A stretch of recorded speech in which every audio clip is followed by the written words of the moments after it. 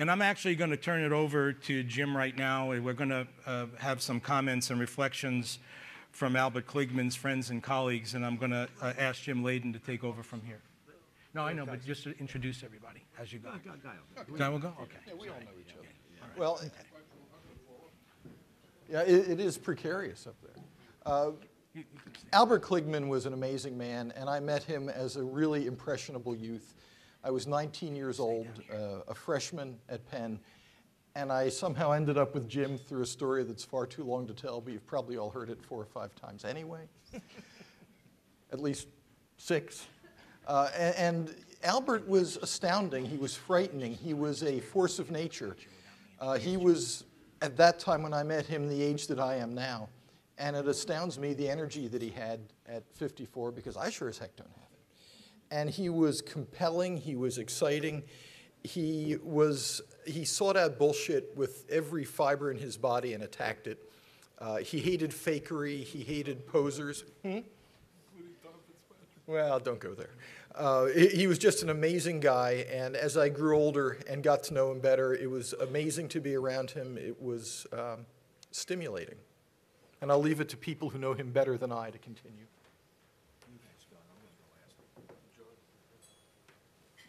Well, Albert started his laboratory in 1951. I started my residency in 1951. And I've been trying to think how Albert and I really got together, because I was his first real fellow who spent full time with him. And as I think about it, it probably was in relation to tinea capitis, which was an epidemic in Philadelphia at that time. And every Friday morning in clinic, Albert ran a clinic in which he saw maybe 20 to 30 young children with tinea capitis, and most of them were subjected to radiation in the scalp. And I was assigned to that clinic with Albert, and I had the opportunity to see him during that clinic. And Albert is often said to have been the person who really developed the SID. I think that's wrong, because I think there were others like Stephen Rothman and Marion Sulzberger, and Naomi Kanoff and Herman Bierman, who were very important in the beginning of the SID. But what Albert really did was he developed translational research. And translational research is the buzzword of the day, but really it began with Albert, because Albert would look at the disease and study the disease and look very carefully at the patient. He didn't need anything other than his eyes and his brain to get organized.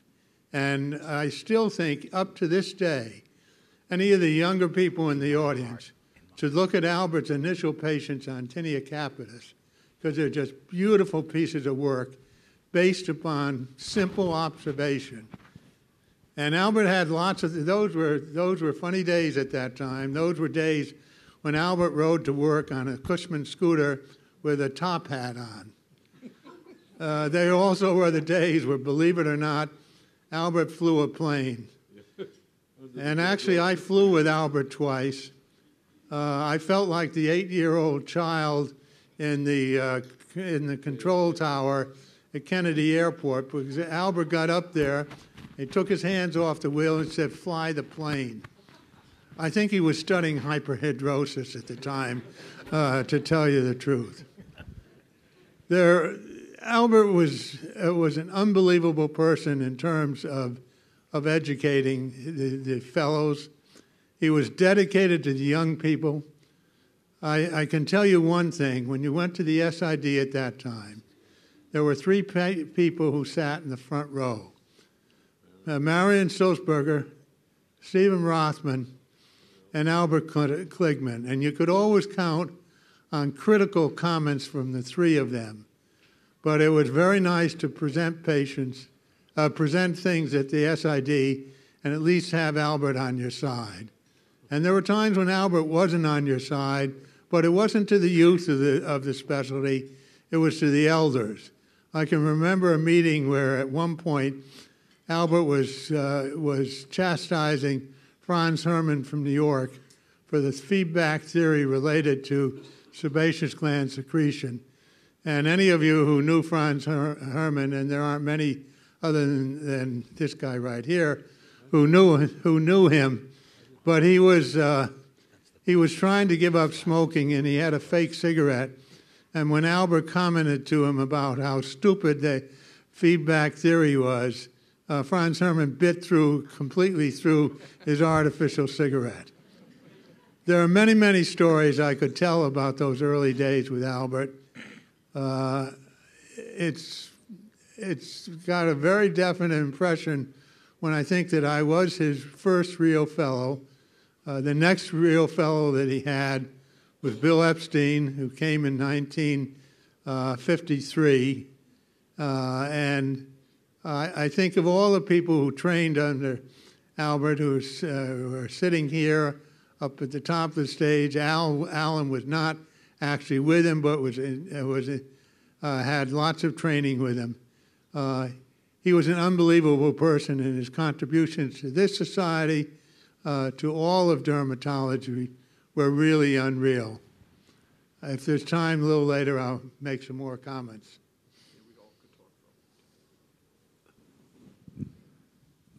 Actually, I'd like to just acknowledge a couple of a lifelong co-author with Albert of two versions of what I think is one of the best books ever written about acne. Professor Gert Playwig. Gert, are you still here? And also one of your other colleagues that trained together with Jim and Gert, Jim Fulton, is here somewhere in the room where he was. Is he gone? Well, anyhow. Well, that's a picture of Albert and me. Albert is one of only two people that we invited every single year to come give grand rounds in my department. The other is Jean Bologna, and I think you could guess why.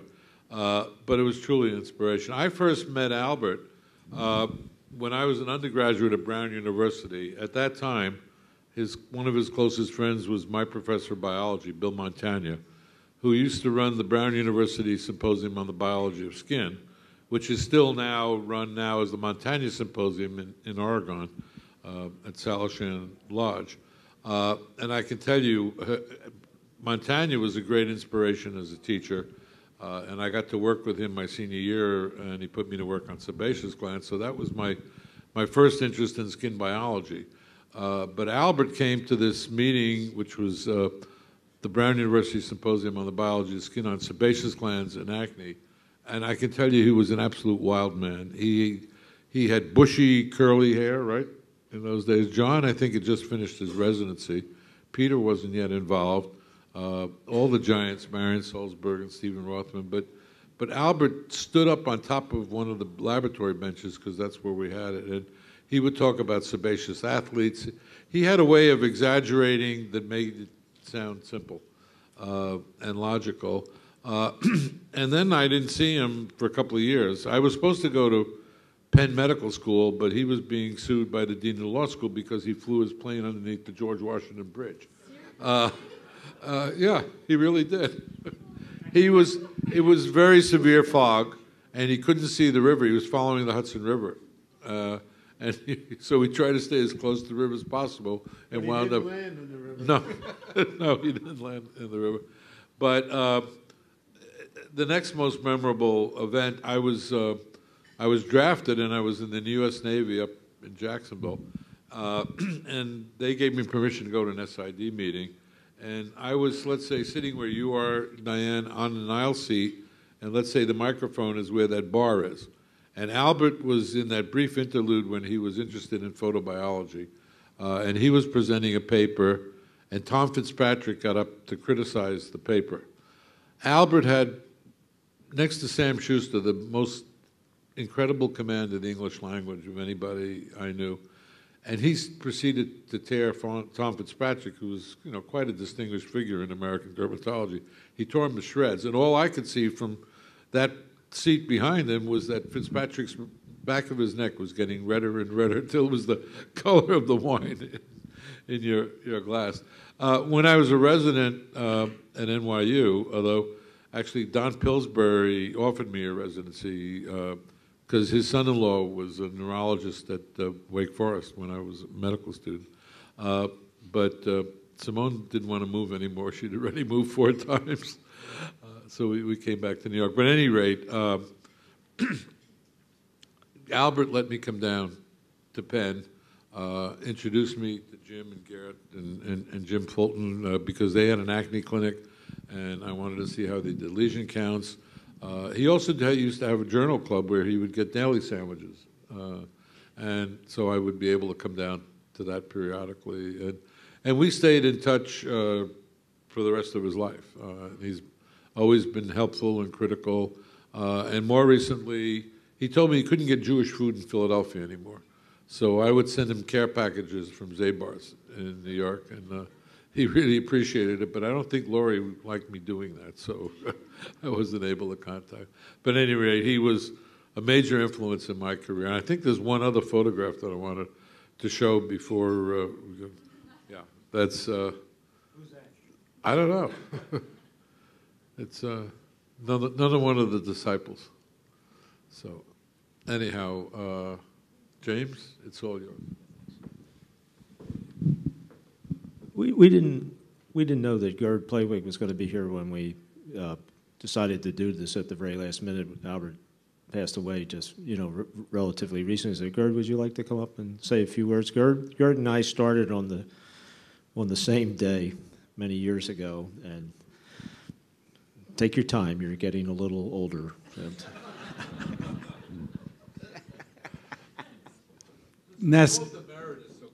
Nasty boys you are.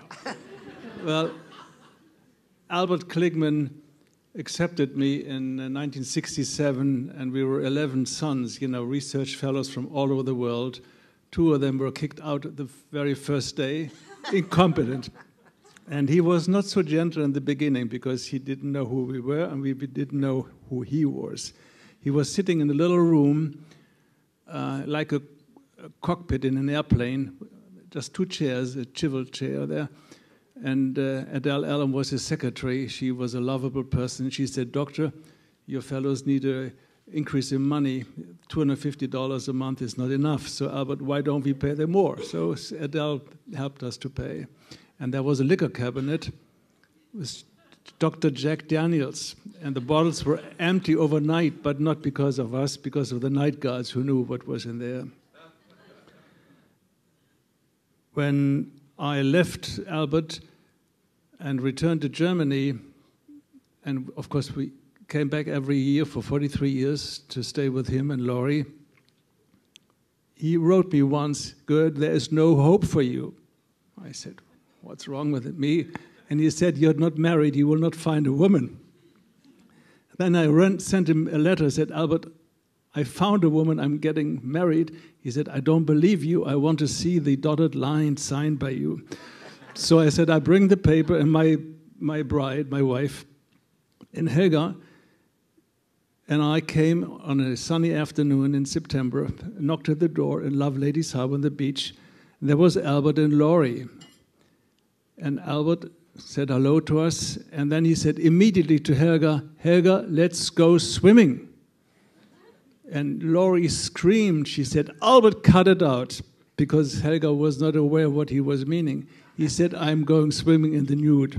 So my wife stripped right there, took everything off she had on, went swimming to the lagoon with Albert, and she was accepted immediately into the family.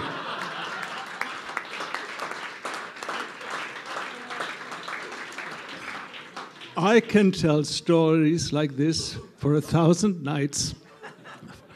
Wonderful memories, Albert's visits to parts of the world, to Germany, and he always had funny requests. He had 3 requests at one visit. I want to eat wild boar, I want to sleep in a castle, and I want to visit the crazy King Ludwig's castles in Bavaria. And we did all of this. Albert was fascinating. And I will finish with one last story. We took him to Bayreuth, the festival city, and we were listening to the Flying Dutchman. And we were clad, and we had tuxedos on. It's a very fine society. And Albert had a single seat in the second row maybe, and Laurie and Helga and I were sitting a little further back. And Albert was moving during the performance with his arms, and the neighbors said, calm it down. He was so excited about the artistic performance of the Flying Dutchman by Wagner. Albert was a man not only a giant in science and humanities, but he was interested in art. He knew so much about all these things, and he loved also to eat and drink. He did not discern between good wines, Jim. It was only pharmacology for him. But he had his Dr. Jack Daniels at 6 o'clock in the afternoon. He started drinking. At 5 o'clock, the glasses were put up on the counter, and we had to wait for 1 hour. So I could go on for hours with these stories. We will miss you, Albert. Thanks, Gert.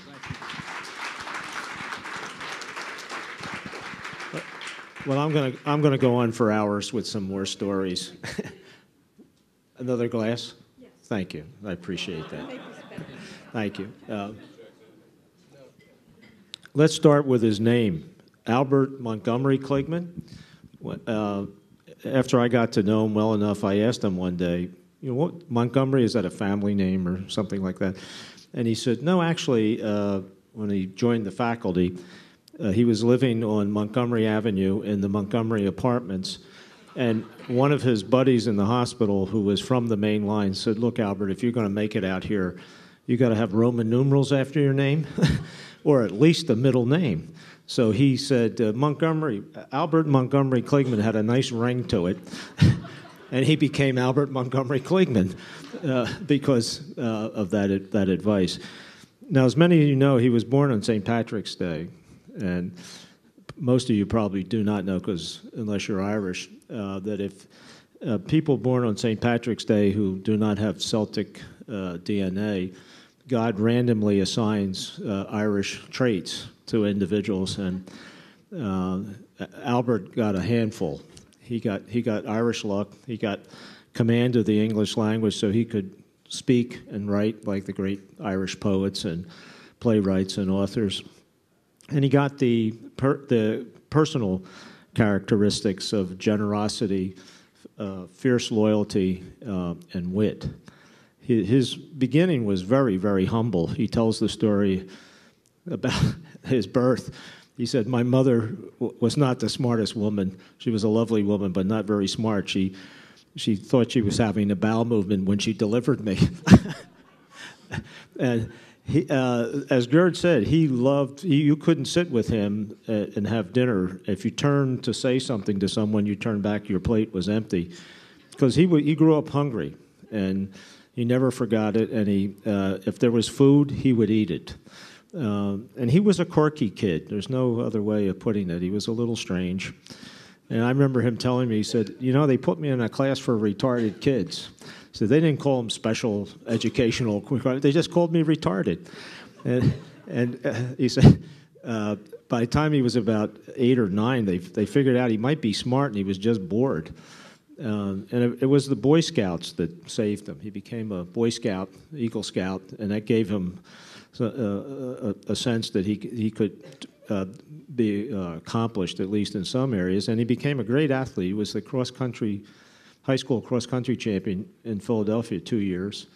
He was a great gymnast. He made the Olympic team. He didn't compete because he broke his wrist. Otherwise, he would have competed, I think it was the 32 Olympics. So to give you an idea of his luck, he became a botanist. He was a specialist in mushrooms.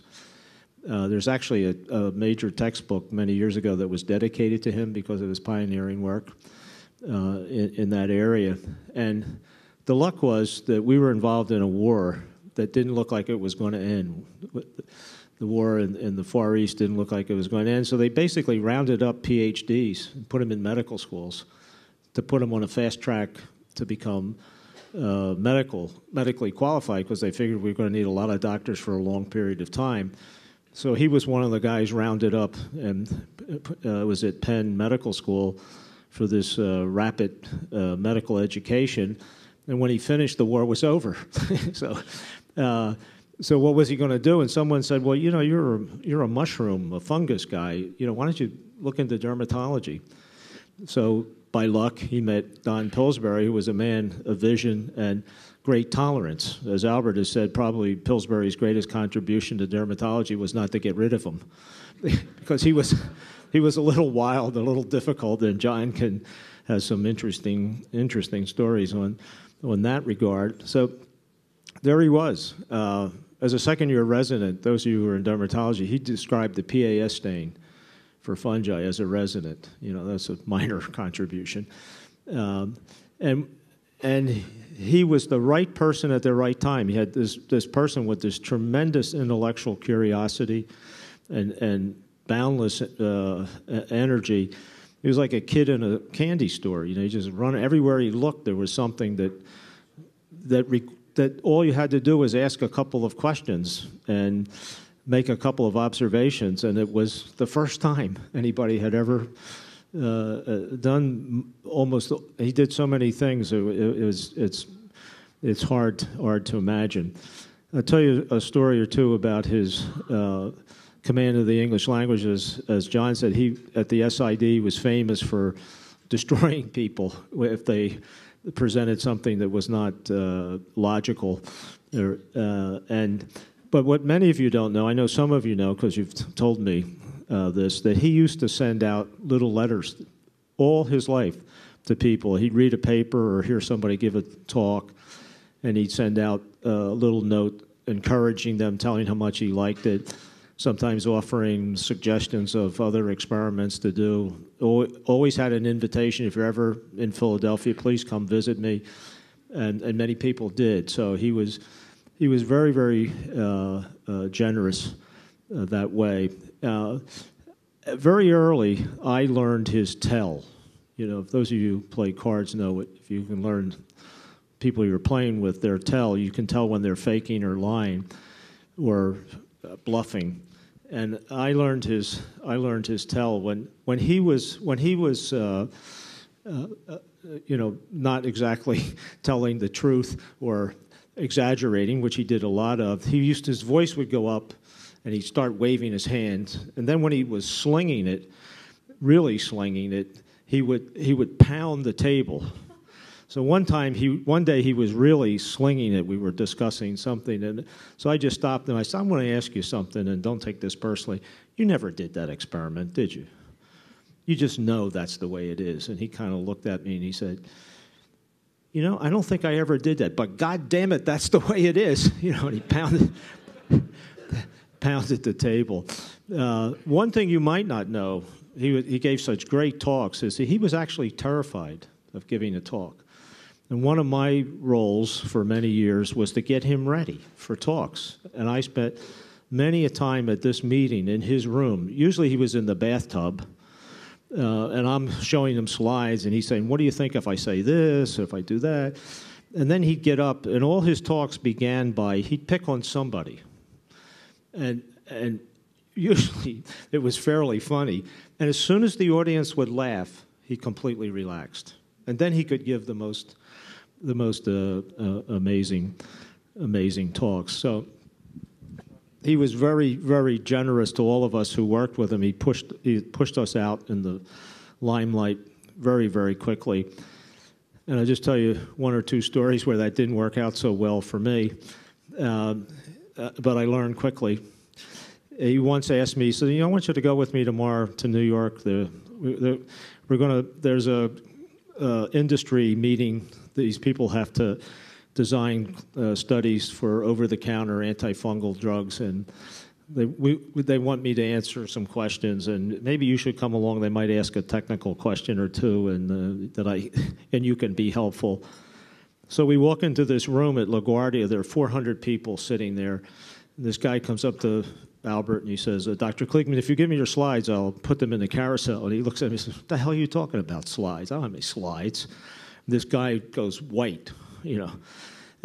And he introduces Albert. He gets up and he says, you know, as I'm thinking of this, why should I give this talk when I have with me my junior associate who actually did all the work? And with that, I'll turn it over. Jim, come on up. This guy now is shaking, and his hematocrit's below his belly button. And I stand up and look at him. I say, just how long is this? And he said, 3 hours. So I get up, and there's an easel. I said, this would have been a lot easier if I could have had 1 or 2 slides, but I'm going to draw. And I recommend we make this fairly interactive, hopefully. So for the first hour, Albert was asking the questions. I'd say something. He'd say, no, that's really interesting. So we're having this conversation for about an hour, just the two of us, and there are these people sitting there waiting to be told how they're going to do these clinical trials. So as I say, I learned that very quickly. Whenever he asked me to go somewhere with him, I automatically called wherever he was going and said, what do you expect him to do? And two other times he got there, he says, I don't think I should give this talk. And he turned it over to me, but I was ready. And the best one was we were involved in a symposium for the Society of Cosmetic Chemists, and I'm on the train, doing his slides, and he's like, no, I don't like that one, give me another. We get about 5 minutes from New York, and he says, let me see your slides. This is supposed to be a symposium, Albert, Norman Ortreich, and me. And I show him 3 slides. He says, what the hell are you doing? 3 slides? You're going to embarrass me. You can't do this. I said, they're complicated slides, and they'll take 8 to 10 minutes each. I'll be fine. So we get up there. There's a 2-hour symposium. We're each supposed to talk for 40 minutes, 30 minutes, would leave some time for questions. And Norman Ortreich gets up and talks for 1 hour and 5 minutes. Now, Albert and Norman were always very competitive. You think he's going to let him get away with that? He talked for 1 hour and 10 minutes. So we are now 15 minutes into the cocktail reception. And there are a lot of people in that audience that needed a drink pretty bad. And there I am being introduced. And so I got up and I said, I had a feeling this might happen. And I brought 3 summary slides. And I'm not going to say a word. And I just showed the slides, for 10, 15 seconds each.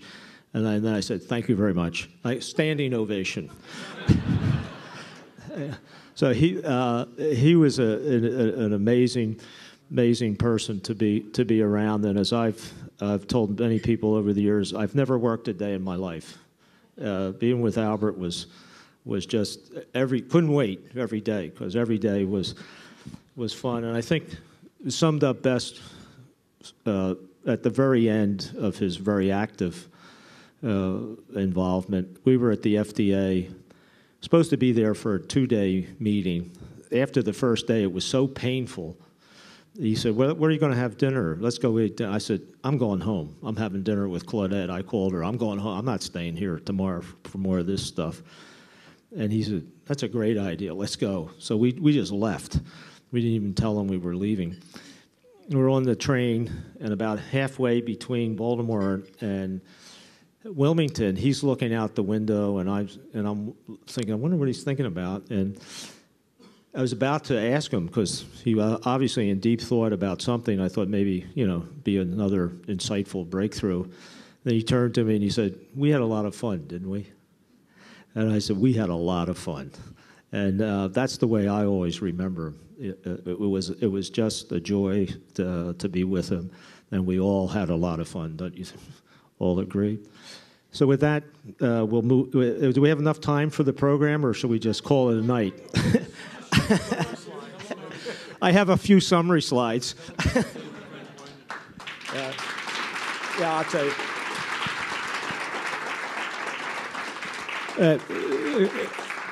Alan just reminded me, the one Irish trait, and Gerd brought it up, the one Irish trait he was not given was the ability to tell the difference between okay whiskey and really good stuff. I did a double-blind tasting study with him once with Jack Daniels, which, which is okay. And 24-year-old Jameson, Irish whiskey, he absolutely could not tell the difference. And I said, it's impossible. You're Irish. But you can't tell that. He absolutely could not tell it.